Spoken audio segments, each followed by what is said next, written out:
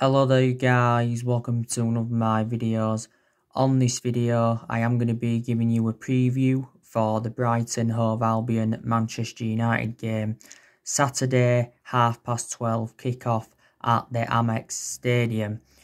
Now this is our second game of the Premier League season and we are looking for our first win in the Premier League.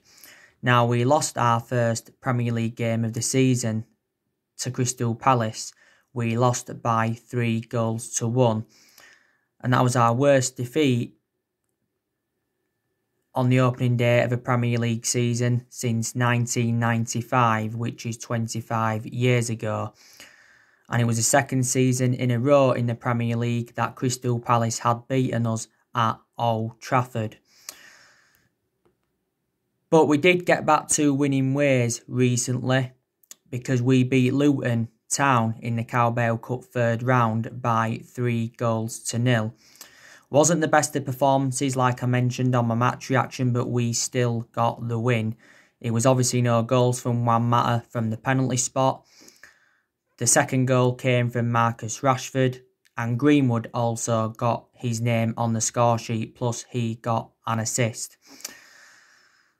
By the way, we do play Brighton next week in the Carabao Cup fourth round, so we play them twice in the matter of days because Brighton recently beat Preston by 2-0. Solskjaer will make changes from our 3-0 win against Luton. I expect David De Gea to return in goal. David De Gea didn't play against Luton. He was rested. It was Dean Henderson that played against Luton. You know, he made his full debut for the football club. I've said to you, I think that David De Gea will remain our number one goalkeeper this season, or at least for the first part of this season. This season is David De Gea's 10th season at Manchester United.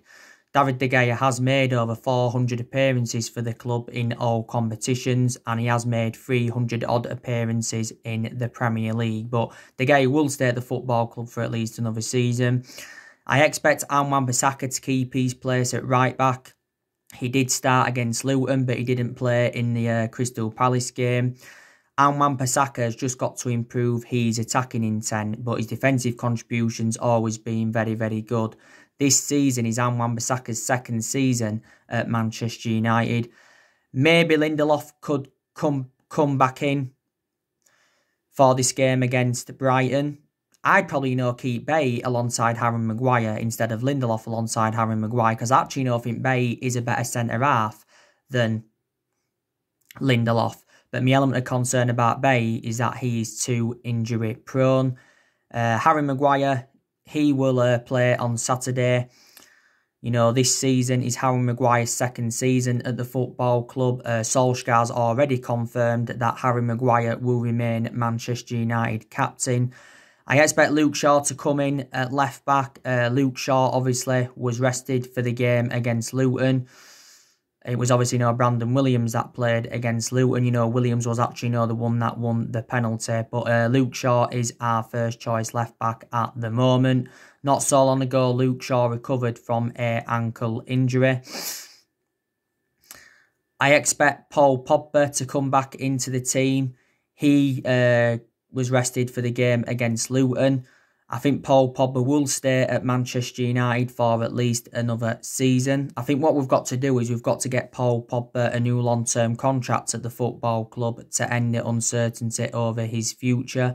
As it stands at the moment, Pogba's just got under a year left on his Man United contract, but the club do have an option to extend it for a further year. As it stands at the moment, Paul Pogba's our most expensive signing because we paid £89 million for him. Maybe McTominay will come back into the team. McTominay didn't play any part against Luton. McTominay's definitely got to improve. It weren't so long ago that McTominay signed a 5-year deal with Manchester United.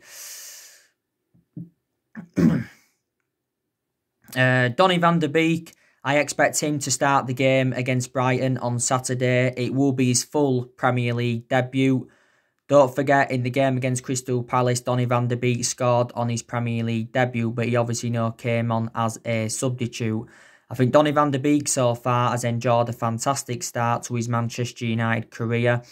He's played 3 games so far, played in our 1-0 defeat to Villa in pre-season, played in the Crystal Palace game and also played in the Luton game, and he was very, very good against Luton, had some very, very good touches. Bruno Fernandes, he should be starting the game as well. Bruno Fernandes played against Luton, but obviously, come on as a substitute. He did get an assist, by the way, did Bruno Fernandes, for Mason Greenwood's 3rd goal. I think in a lot of games, Bruno Fernandes has made an impact. Reflecting on his good run of performances, Bruno Fernandes has won Premier League Player of the Month 3 times. And he must have scored 12 or 13 goals for Man United in all competitions since his arrival from Sporting Lisbon. I also expect Rashford to start the game on Saturday against Brighton. Like I said, Rashford came on in the game against Luton but didn't start. I think Rashford has really, really improved under the Ole Gunnar Solskjaer era. He's just recently recovered from an ankle injury as Marcus Rashford. Don't forget he had a back injury for us last season and he was out with this injury for quite a few months. Rashford has been part of the club for several years. I think he's been with us now for around 15 years or so, because he's been a United player since the age of 7 and he's been in our senior squad since 2016. I presume that Greenwood will be starting this game. Like I said, Greenwood did come on against Luton. Greenwood didn't also start the game against Crystal Palace. We have had a few issues with Mason Greenwood recently, don't forget. Something to do with him inhaling laughing gas. And don't forget he was withdrawn from the England squad by Gareth Southgate. So too was Phil Foden for inviting girls back to the team hotel. But this is obviously before we kicked off our season. I think Solskjaer's held talks with Mason Greenwood regarding his private life. But we know now he is number 11, Mason Greenwood, and he's the 4th Manchester United player to fulfil the number 11. Solskjaer has said what Mason Greenwood needs to improve on if he is to be our long-term number 9. And Solskjaer said he's got to improve with his head. Martial, I think he will be starting the game on Saturday against Brighton. Obviously, Martial was rested against Luton, wasn't he? And I think Martial has done very, very well under the Ole Gunnar Solskjaer era. He was very, very good last season. Martial has enjoyed around 5 years with the football club. I thought he was also very, very good in his debut season under the Louis van Gaal era. The only injuries we have got is Phil Jones and Alex Tuanzebe. So they are the only absentees. But we should be winning this game against Brighton. Obviously, we won this fixture last season at the Amex Stadium by 3-0. And won the game at Old Trafford by 3-1. We've lost twice at the Amex Stadium since Brighton came up. We lost there once 3-2. And we also lost there once 1-0. Now, Brighton have won their last 2 games, haven't they? They beat Preston Risley 2-0. They were not so long ago beat Newcastle by 3-0. Brighton have got a few injuries, by the way. I want to give you an update on. I think Tariq Lamptey is out with injury for them. They've also got Aaron Connolly out. They've got Dale Stevens out. I think Dale Stevens is set to go to Burnley. They've got Christian... What's his name? Is it Christian Walton out? They've got Florin Andone out. Yeah, Florin Andone. They've got Bisomu suspended. So, yeah, Brighton have got a few players out. But Brighton, have still got some good players in their team. They've obviously, got Glenn Murray, very, very good. They've got Pascal Gross. They've got Maupay. They've got Lewis Dunk, who I think is a very, very good centre-half for them. Matty Ryan's a pretty decent goalkeeper. You know, they've obviously got Adam Lallana, who they got from Liverpool. They've got Ben White. I think Ben White recently signed a new contract with Brighton. Brighton's current manager is Graham Potter. I think Brighton is the third club in his managerial career. Before he was at Brighton, I think he was at Swansea. And I think before he was at Swansea, he was at Östersund, was Graham Potter.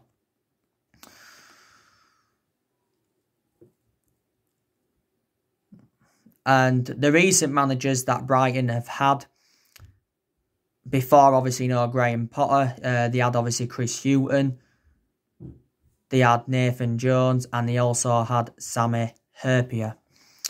But I am really, really looking forward to this game on Saturday. So that is your preview for the Brighton-Manchester United game. I presume that Ole Gunnar Solskjaer will be doing his press conference tomorrow ahead of the game.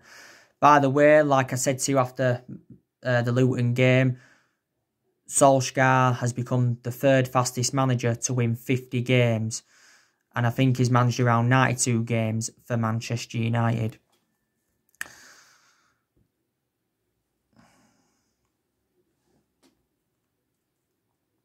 Now, I want to delve into some transfer news. So, Manchester United are set to sign Alex Telles from Porto. So, it's looking likely he's going to be our second signing in this summer transfer window. Now, Alex Telles is determined to join the football club. We are still in negotiations with Porto over a fee, because a fee has not yet come to an agreement. I think we are reluctant to meet Porto's £17 million asking price, and we try to convince Porto to lower their asking price. Now, it's said we encountered a stumbling block for our transfer pursuit of Alex Telles yesterday due to Jorge Mendes, because Jorge Mendes has been involved in negotiations. Now, Alex Telles has agreed terms on a 5-year contract with Manchester United worth £70,000 a week. Fabrizio Romano, who's a very reliable Italian journalist, you know, he's confident that Manchester United will get a deal over the line. Alex Telles has got a £36 million release clause. He's got around 9.5, 10 months left on his current contract with Porto. So from a Porto perspective, they'll want to cash in for him rather than letting go on a free transfer next year. The other week, Alex Telles, his agent, was in Manchester to thrash out a deal for his client to join Manchester United. But Porto's boss did recently make an admission, and he said that Alex Telles could be leaving in the next fortnight. Alex Telles said, you know, he's not distracted by rumours linking him with a move to Man United. You know, he has been at Porto for a few years now. Before he was at Porto, he had a loan spell with Inter Milan. Before he was at Inter Milan, he was at Galatasaray. And when he was younger, he played for Grêmio and Juventude. And he is the age of 27, is Alex Telles, so he's highly experienced. He's predominantly a left-back, and I said it's very beneficial if Manchester United can recommend a left-back in. We have got two predominant left-backs in the team at the moment, and that's obviously Luke Shaw. He's our first choice left-back, but my element of concern about Luke Shaw is injury-prone, and also to Brandon Williams.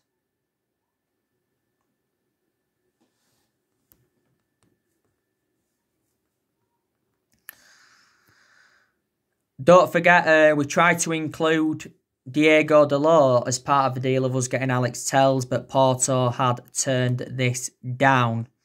And Telles did make an admission saying he was hoping to complete a transfer to Manchester United this week. And another one of the main explanations why we've gone in for Alex Telles is because we missed out on Sergio Reguilón. You know. Now, I want to delve into some news on Jadon Sancho from Borussia Dortmund. So, reportedly Borussia Dortmund are interested in Ismaila Sarr from Watford. So Dortmund have now found their replacement for Sancho. So you can say that Ismaila Sarr is crucial to Manchester United signing Jadon Sancho. We've also been interested in Ismaila Sarr. Now, obviously, talks are still ongoing with Jadon Sancho. David Ornstein from The Athletic, he provided us with an update on Sancho, and he mentions that the terms have been agreed on a long-term contract.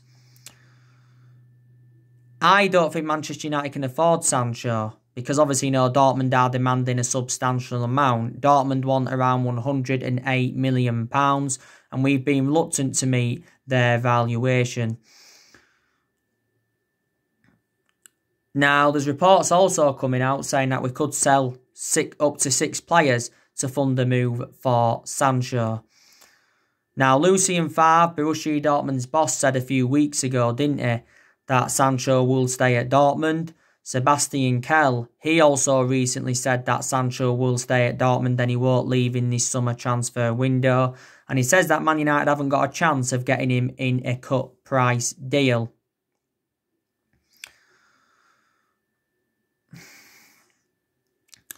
But we was hoping to sign Sancho before the Crystal Palace game, but obviously that never materialised. Solskjaer's held several talks with Sancho over the move to Man United.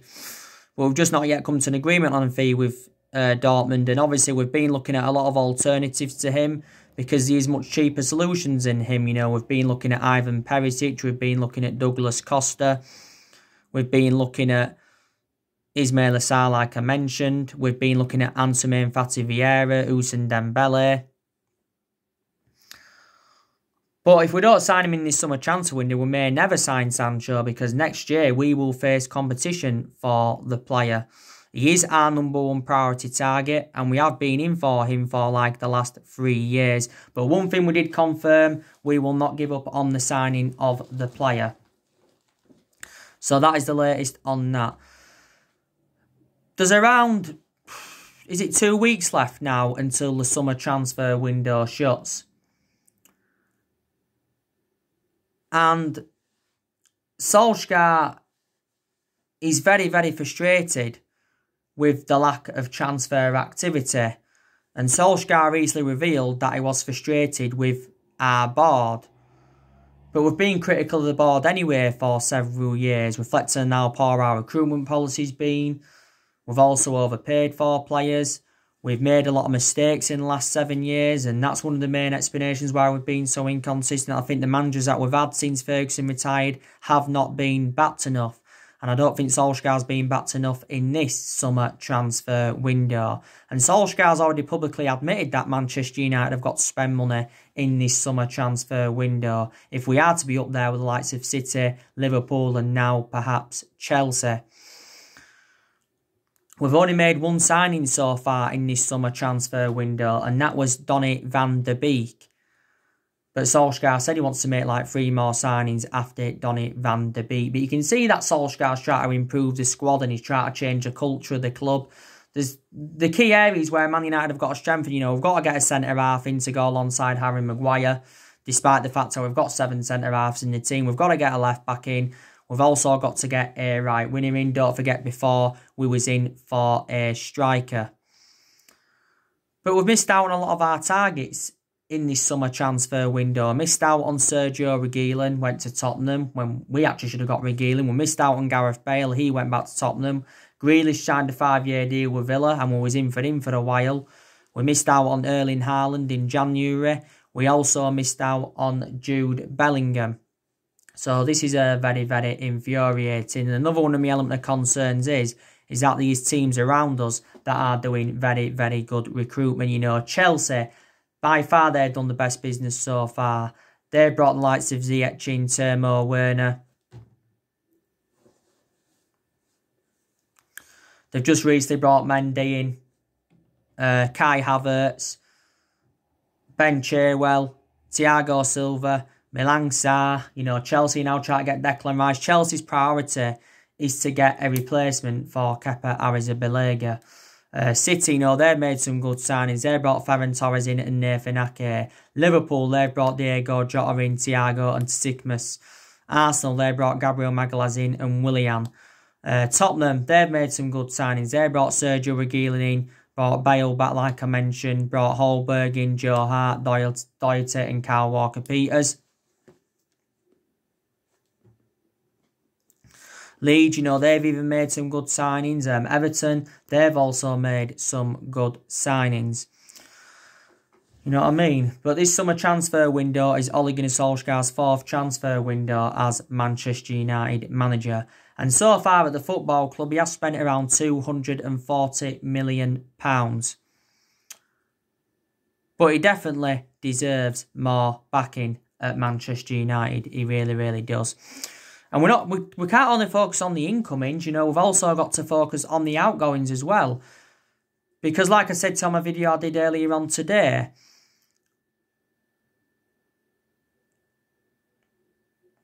we are finding departures very, very difficult. And I said that it's very, very important that we offload our fringe players. Because obviously if we sell players, it'll help us with our rebuilding process, we'll generate money. And quite frankly, there is still deadwood at the football club. Now, obviously, we're looking to get rid of Jesse Lingard.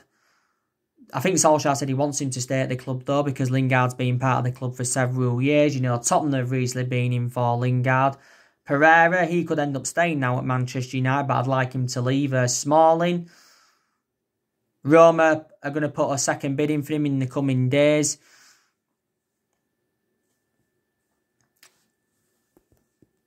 Because Roma have already had a £12 million bid turned down.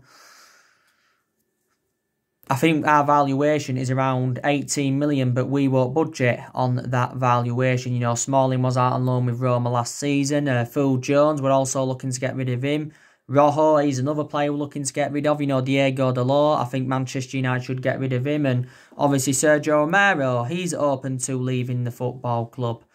Because obviously now Romero is 3rd choice goalkeeper at Manchester United because Dean Henderson recently returned.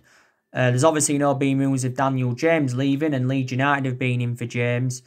But I think actually Daniel James wants to stay at Manchester United and fight for his future under Solskjaer. You know what I mean? So still quite a bit to do. But this is Ole Gunnar Solskjaer's 2nd full season at Manchester United. And like I've said to you on my other videos, I don't know if he is the right manager for Manchester United. I don't really have a perception at the moment because we've only played 2 games, obviously. As it delves into the season more, then I will give you more of a perception on Solskjaer.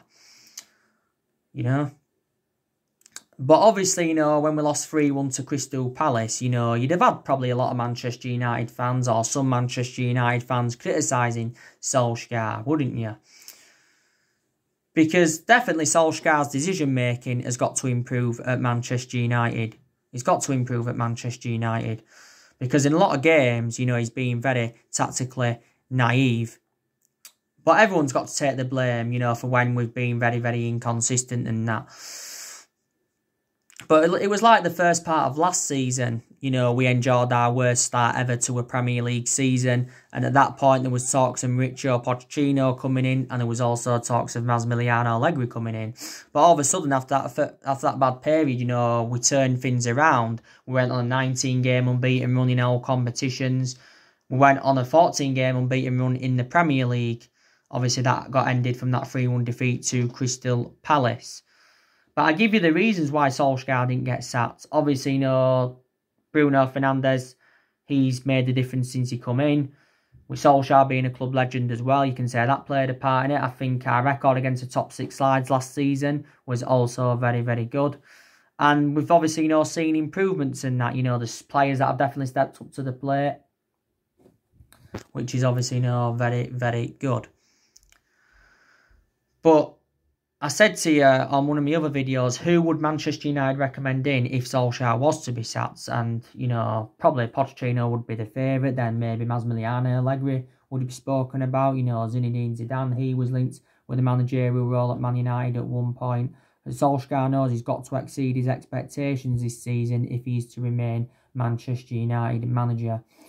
Now, I think we need to make at least a couple of more signings if we are to mount a title challenge up this season. You know, we haven't won the Premier League since 2013, and we haven't mounted any title challenge up in the last 7 years.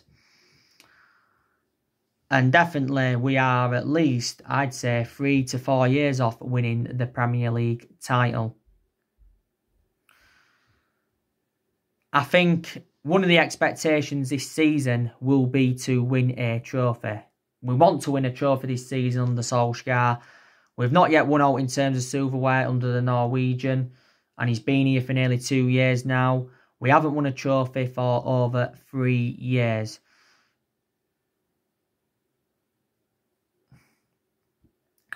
So it's very, very important that we do win a trophy. So to me, the Carabao Cup is a priority. We can have a go at the FA Cup. We won't win the Champions League because we're not good enough to win that. You know, we won't win the Premier League. You know, we're not good enough to win that. You know. But Solskjaer was saying, wasn't he, you know, prior to the Crystal Palace game, just before our season started, he was saying, you know, we've got confidence going on to this season from where we left off last season. Last season was Solskjaer's first full season at the club. And to be fair, he did well. You know, he exceeded most of his expectations. Obviously got us qualification for the Champions League. Also got us third place, and that's the second highest we've finished since the Ferguson era. And we also progressed to 3 semi-finals. We got to the FA Cup semi-final, the Europa League semi-final, and the EFL Cup semi-final. The only expectation we didn't exceed last season was winning a trophy. You know what I mean? But Solskjaer hasn't got a proven pedigree. That is one of my element of concerns, but I still love him a lot either way. He has gained some managerial experience now, obviously, because reflects how long he's been with us, and Man United is the third club in his managerial career. Obviously, before he was with us, he was at Mould, won a few Norwegian titles with them. Quite good at Mould, but at Cardiff, he was very, very poor. He only enjoyed the short tenure with Cardiff. The main explanation he got sacked from Cardiff is because he ended up getting them relegated and that. I think throughout the course of this season, like I mentioned, Solskjaer will go a lot with a 4-2-3-1 formation. He has gone a lot with that formation since he got appointed in as Manchester United manager. A few times he's gone with a few different formations. But one thing I have liked about him since he got appointed in as Man United manager, that he's had a habit of developing young homegrown talents. He recently set a challenge for our academy players to replicate the likes of Mason Greenwood and Brandon Williams. But if things were to go wrong in the next 4 to 5 games, then the pressure would mount up even more on Solskjaer. Probably wouldn't have eased off Solskjaer from the win against Luton, because it is only Luton Town. And, you know, we did struggle a bit, to be fair. You know, it was 1-0 for a while. But if we did sack Solskjaer, I don't think it would solve a lot, really, because Man United are not really known as a sacking football club, despite the fact that we have sacked 3 managers since the Ferguson era. You know, that was Moyes, Louis van Gaal and Jose Mourinho. But some managers do deserve time. They really, really do. Within our first, like I said to you, within our first 7 games, obviously, you know, we've played Palace now, obviously, but soon we've got Tottenham coming up. Tottenham's actually after Brighton in the league, and that's going to be a tough game. That's going to be the first hard one. Then we've got Arsenal, Chelsea coming up very, very soon. Everton's coming up very, very soon. So these are games that Manchester United have got to win. You know what I mean? So anyway, guys, that's everything to update you today. Drop your comments, likes below on the channel. If you do, consider subscribe as always, and take care. God bless. See you all again very, very soon.